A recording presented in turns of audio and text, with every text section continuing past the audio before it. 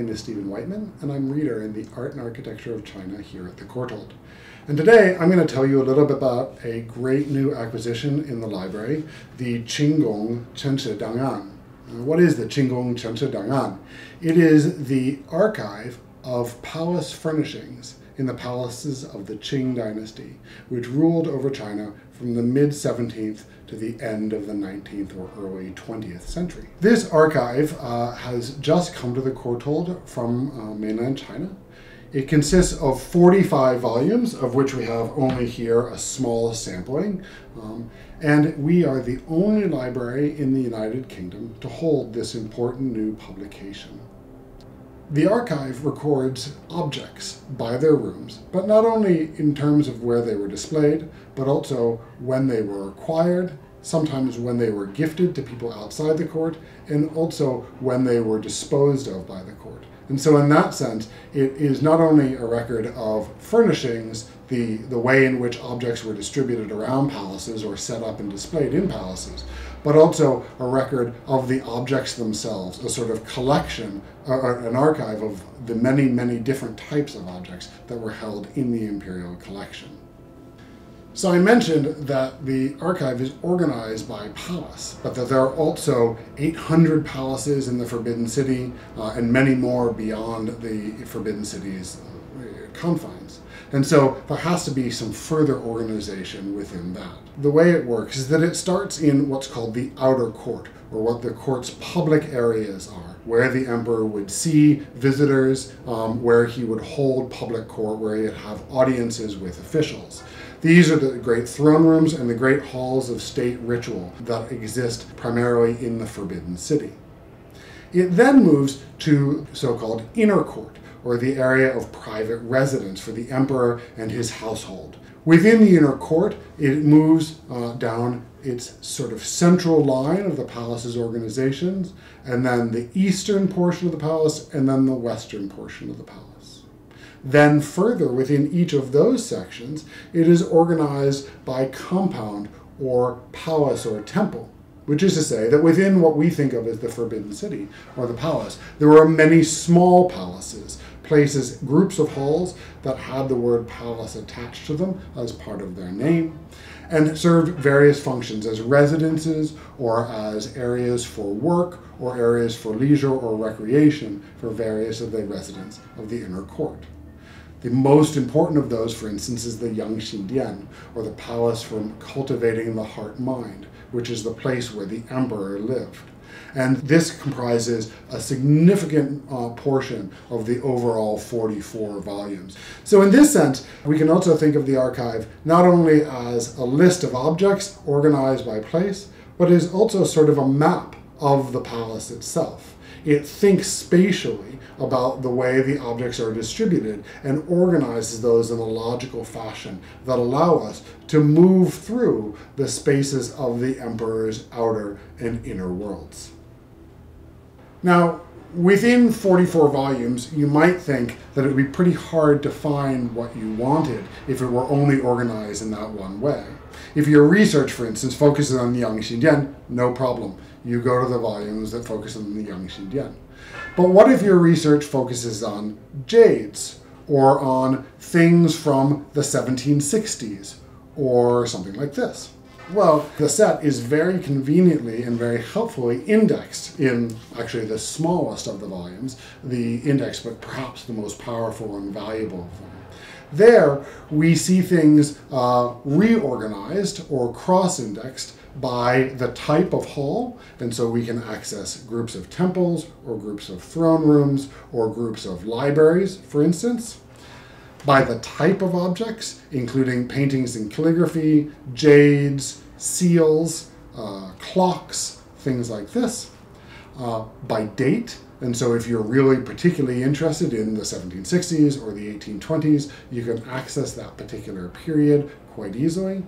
And then also by a series of different, essentially alphabetical systems. One is genuinely alphabetical, and then the other is by stroke count, or the number of strokes in the character that starts the thing that you're looking for. For those of you who aren't scholars of China already, this is a very common way for dictionaries and other indexes to be organized in China. So what sort of things can we learn from this giant archive about the Qing court? Well, so the first issue, of course, is furnishings, essentially the interior decoration of the court. This is not just a matter of understanding where various objects are deployed, of course, but also understanding the sort of stage managing of emperorship, the visual and material culture of authority in the 18th and 19th century. We don't often think of the emperor, or at least current scholarship is not often thought of the emperor as situated within architectural spaces. But those architectural spaces were not only very important to the day-to-day rule of the Qing court, but also the way objects were deployed to signal power, to signal certain types of ideals, was very important to the construction of a sort of visual and material experience of authority within the court. We can also learn a lot about the deployment and use of individual objects. So for instance, earlier I mentioned seals. You're probably very familiar with the idea that on paintings and documents in China, there are often these red marks. These are called seals.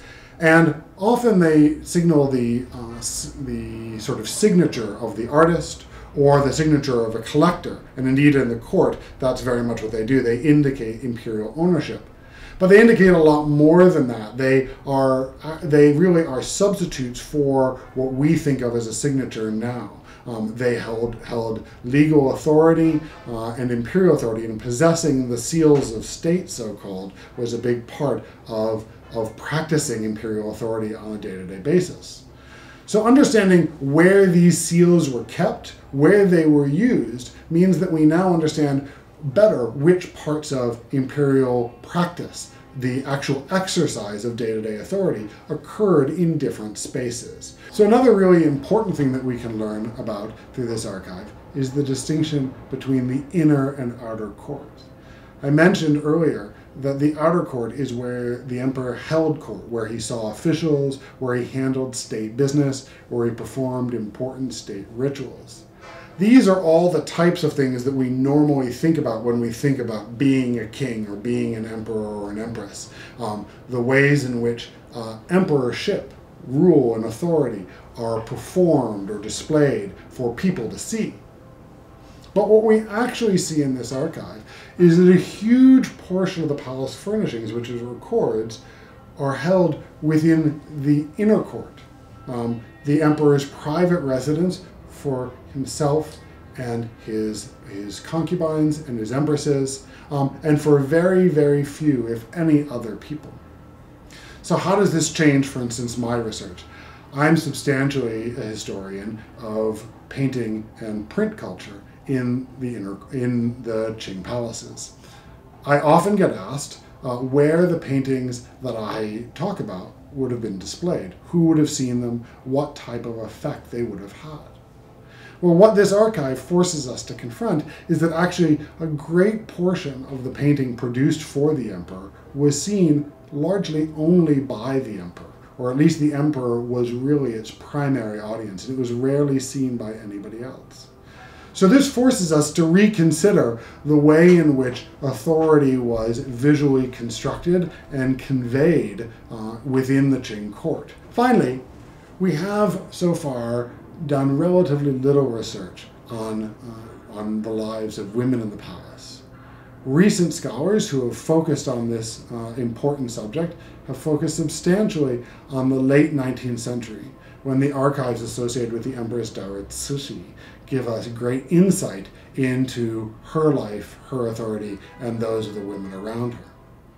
But this archive uniquely gives us an opportunity to look inside the palaces of women during the late 18th and early 19th centuries. And this gives us a really exciting opportunity to think of women not just as attendants or as people in the background of paintings of the emperor, but instead as women, as people who exercised their own authority and had their own lives within the court.